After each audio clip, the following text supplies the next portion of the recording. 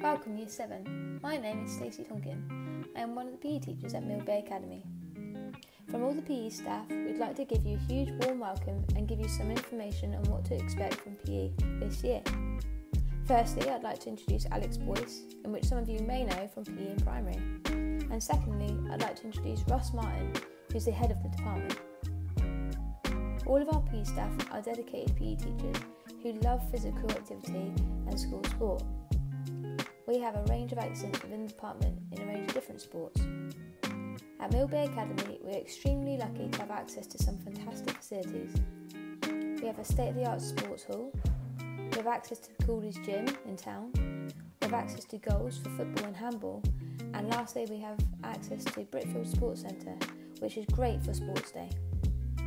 So what do we expect from you? We expect effort, willingness to make mistakes and to learn from them, and to have fun. So what sports are on offer?